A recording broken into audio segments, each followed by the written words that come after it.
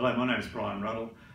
We have a lot of people come to us wanting help to raise capital, and they're sort of expecting that they can come along with their idea or an early stage startup company and hand that job over to us to run around and find money for them.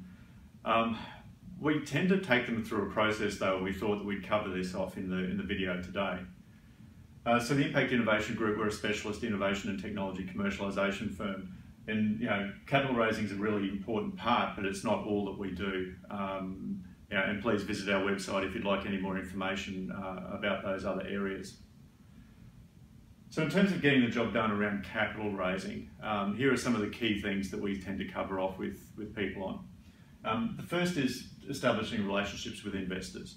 The days of actually sending in a business plan or a slide deck to an investment firm, whether it's a venture capital firm or an angel group, have sort of really gone by the wayside. It's actually about forming relationships with investors. With one of the startup companies that we run, we started developing those relationships by asking about how, talking about our strategy to them rather than actually asking them for money first up. And it's a great way to actually get their insights. So you start building, your company or developing a commercialization strategy that makes sense and resonates with them. There's due diligence documents and actually making sure that you've got that documentation in place.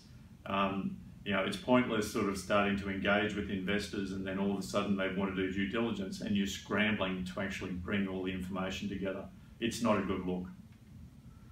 Understanding what early stage actually means is another thing, because we see a lot of people go out trying to raise capital. They're talking to venture capital firms and the VC firms are saying they invest in early stage, but you need to understand what they mean by early stage, because often it's very different. Early stage to them often means that it's early revenues or that they've broken even. It's very different to what we sort of often refer to as early stage with a startup company where you're actually just forming the company. Also then understanding, what's the risk from the investor's side. So you actually need to put yourself into the shoes of the investors. It's no good getting upset with them because they don't want to invest in you. You need to understand what the risks are that they're perceiving. And this is why the investment process actually takes a bit of time, because often you're talking to potential investors, they're raising risks, potential risks from their side. And then it's a case of listening to that and actually building out your strategy or building out your model or addressing those risks. And if you do that, you've got a better chance of actually finding the capital that you need. And pitch documents, actually having effective pitch documents. Practicing pitches. So we do a lot of work with companies on effective pitching. It's not just going into pitch competitions. We actually sit down and we coach people around how to pitch effectively.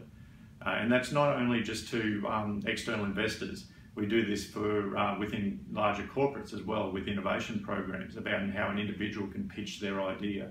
And there's some really unique ways you can do it to get better traction. So this is just the start, but I hope it sort of gives you a bit of a feel as to some of the things that you should be looking at before you start actually looking at capital raising. If you'd like any more information about the Impact Innovation Group and how we help organisations with capital raising, please contact us.